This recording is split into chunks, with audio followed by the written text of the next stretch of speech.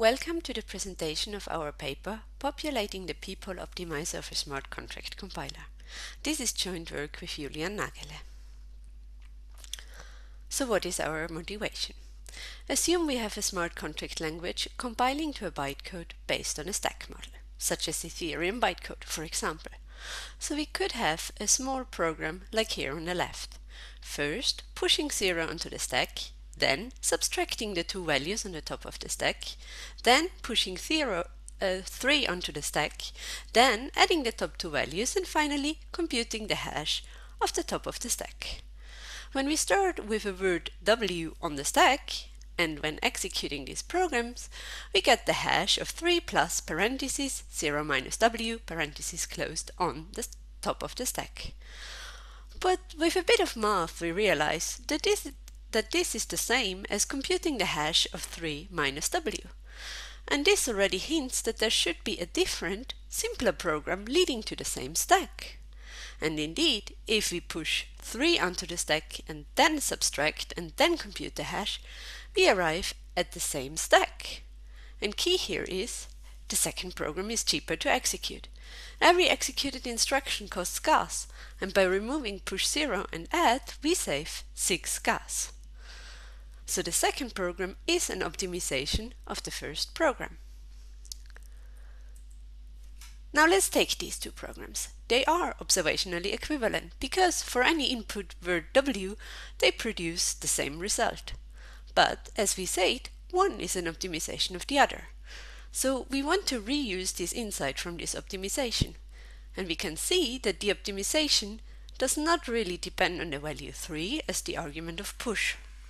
Moreover, the computation of the hash is not really significant either. So we want to extract the core of optimizations to generate Peephole optimization rules, small rewrite rules which we can use in a compiler to optimize small snippets of bytecode, that is, peepholes. And if we come back to our running example, we would like to get the following rewrite rule: push 0 sub push x add optimizes to push x sub. And when I say we want to get the rule, I mean we want to get the rule automatically. And that is the goal of our paper. So how do we achieve that? Our pipeline looks like the following. We start from a codebase from which we extract small programs. Then, step 1, we try to find an optimization of this program. In step 2, we generate rules from a found optimization. Then, in step 3, we feed the found rules back to A, optimize the rules themselves, and B, optimize the original codebase. And then, we repeat the process. We implemented this in a case study for Ethereum bytecode and found that for the 1,000 most called contracts from the Ethereum blockchain, with our pipeline we could have saved around $56,000 of execution costs. Here we assume an average cost of gas and ether, and that 10% of every contract is executed when called. And we could also save space. About 4.5% of the instructions are superfluous. So next we will zoom in on the steps in the pipeline. First, we find optimizations. That is, for a given program rho, we want to find an observationally equivalent program tau that has a smaller cost. And here the gas model gives us a very clear cost model. To find optimizations, we have two ingredients. First, a constraint solver. Here we used Z3. That is, we asked Z3 to find us a cheaper, observationally equivalent program. Therefore, we encode our program's row and the searcher to SMT. This encoding of the search is based on unbounded superoptimization, our second ingredient. So how does this encoding look like on a high level? Like this. Let me walk you through this. The main parts. So we have states of the stack while executing programs rho and tau. We write sigma for the states executing rho and sigma prime for states of the target program tau. We use subscripts for states for the step in the execution. So sigma 0 indicates the initial state, and sigma rho plus 1 is the final state after executing rho.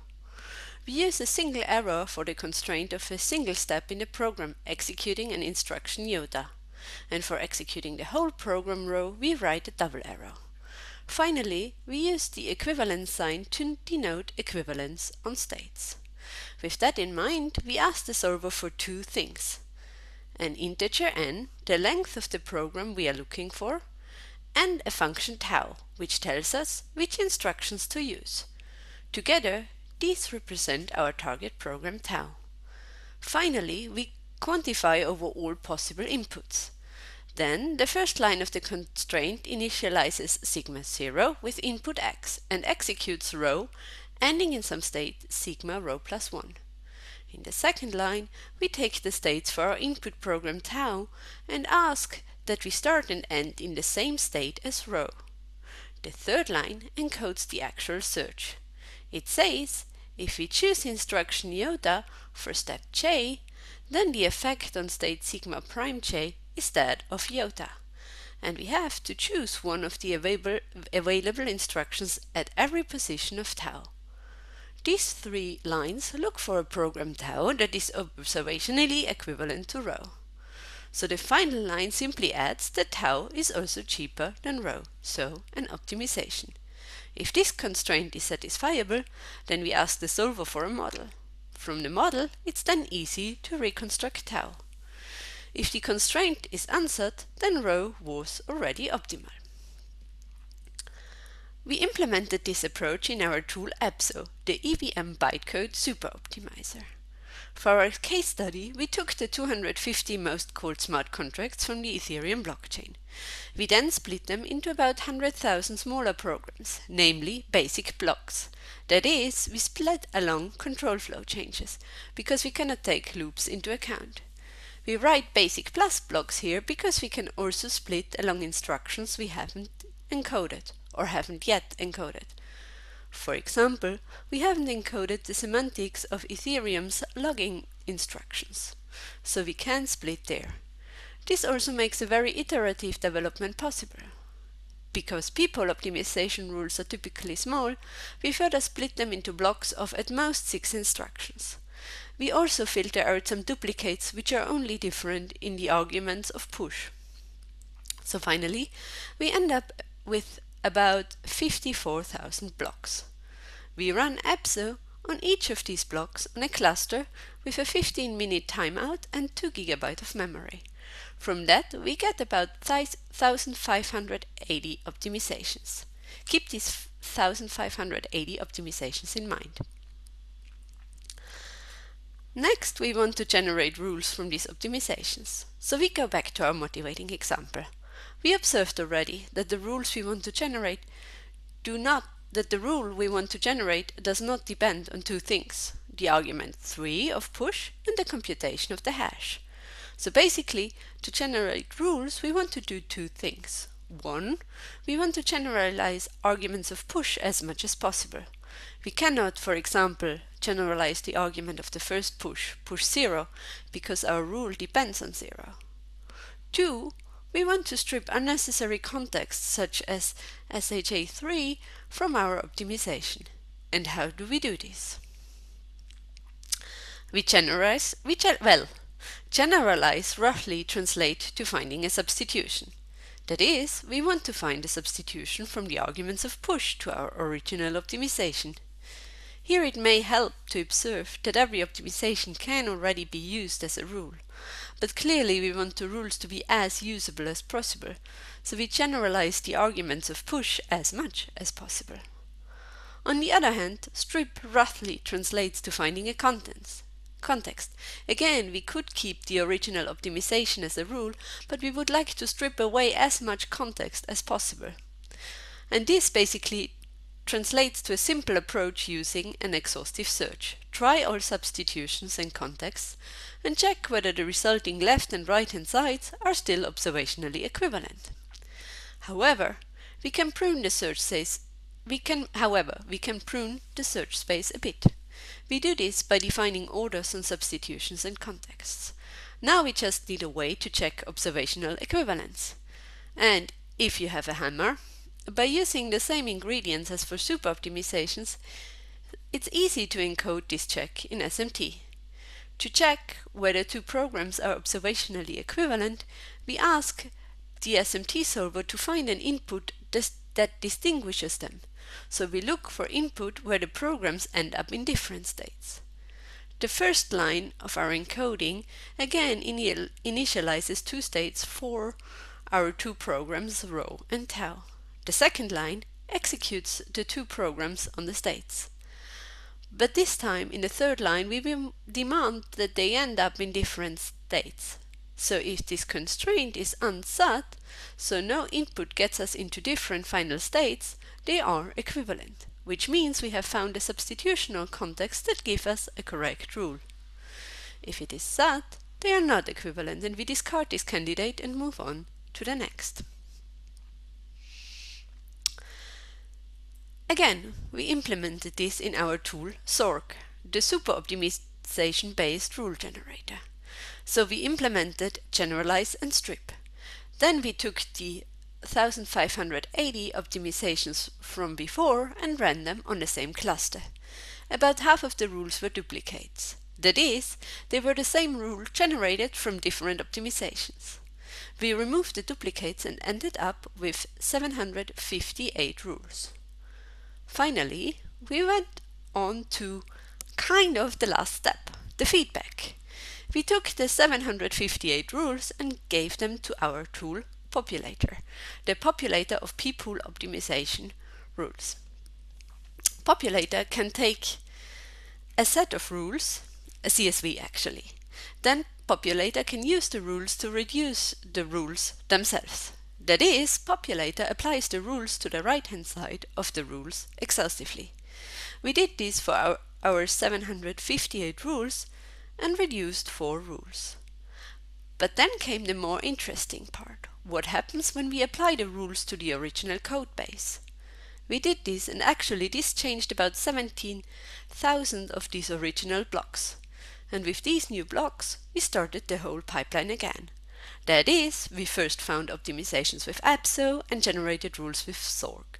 This resulted in us finding 435 new rules. Again, about half of them were duplicates of the 758 rules found in the first iteration. By combining them, we arrive at our final set of proposed Peephole optimization rules of nearly 1,000 rules. So what do these rules look like? Well, you can have a look at them in our GitHub repo of Populator. There you can investigate all the rules we found. Here, we picked 4 rules to have a closer look at. First, we look at the rules which were most applicable on the 1,000 most called contracts. That is, we now extend from where we sourced our rules from, the 250 most called contracts, to the 1,000 most called contracts. We observed that the rules translate well. So these 3 rules here were each applied at least 7,000 times. For the first rule, we found that we can replace 3 calls to is0 with a single call to is0. This is a nice example on how the semantics of the instructions matter and interact. To give a short intuition, after the first call to is0, we know that only 0 or 1 can be on the stack, indicating either true or false. The second and third call of is0 only flip the number twice, so we know we can remove these 2 is0s. The second rule removes the superfluous swap. That is, instead of pushing first x and y, we reverse the push operations, a fairly straightforward rule. The third rule is maybe a bit unexpected. It is cheaper to execute call value twice than to execute dup. We believe that this optimization is easily missed when we assume that stack operations are very cheap. Let's now maybe investigate a bit more of a complex rule. This rule saves 15 gas and 5 instructions. In the left-hand side of this rule, we first push 0 onto the stack. Then we fetch two numbers by duplicating them from position 6 and 5 in the stack. Then we subtract them. Then we call less than. Now it's crucial that we called less than and not signed less than, because now 0 is always the smallest element. Nothing will be less than 0, so whatever is the result of the subtraction, it is certainly not less than 0. Hence, it will always put 0, that is false, on the stack. Then the final call is 0 flips that to true, and so puts 1 onto the stack. And this is exactly the right-hand side of the rule. This rule also shows a limitation of our rule format. We cannot deal with higher order patterns, so we cannot take into account that this rule would work for anything that just puts one word on the stack between push and less than. And most of you familiar with a bit of terminal writing by now may have thought multiple times, this looks a lot like rewrite rules. And indeed, they are. So for the rest of our talk we will explore this and some frequently asked questions. Can our rules just be applied exhaustively? Yes. The termination prover Wanda shows termination automatically. And this was kind of expected. The gas cost of the instructions given intuition already, because we always have a decrease built in, and thus a termination argument. But does the result depend on which rules are applied? And the answer here is also yes, as the confluence prover CSI shows. The rules are not confluent, so we could arrive at different results depending on the strategy used to apply them. And here again, this is not surprising, because there are many examples where two different programs with same costs yield the same result. Like for example, push 1 versus push 1 dup 1. So a natural follow-up question would be whether such conflicts between rules can be resolved to get a confluent system. And that's exactly what Knut Bendik's completion does. So applying that might make for interesting future work. Speaking of future work, how do we now get these rules into a compiler? For instance, the Solidity compiler. A standard approach is to have a domain-specific language for Peephole optimization rules, like for example GCC. If that's available, then simply generating the rules in this format is easy. If not, then we could also generate code from Populator directly. But of course that will then depend on the rewriting API of the compiler. Finally, while we implemented our case study for Ethereum bytecode, we believe the approach is also applicable to other languages. So to do so, we basically need two things: an encoding of the operational semantics in SMT and an existing codebase to kick off the search for optimizations. Before we summarize, a quick advertisement. If you are interested in optimizing smart contracts using SMT, there's more at CAF. On Wednesday, Pablo will present our paper on synthesis of super-optimized smart contracts using Max SMT. So to recap, we want to automatically generate Peephole optimization rules for smart contract compiler. To this end, we first find optimizations from an existing codebase using super optimization. Then we generate optimization rules by generalizing irrelevant arguments and stripping away irrelevant context. And finally, we feed the rules back and apply them to themselves and to the codebase. We believe our approach is especially well suited for smart contract languages for two reasons. First, developing Peephole optimization rules by hand is tedious and error-prone. So for young, rapidly evolving languages, tool support is very useful. Moreover, the cost model of GAS is a clear optimization target.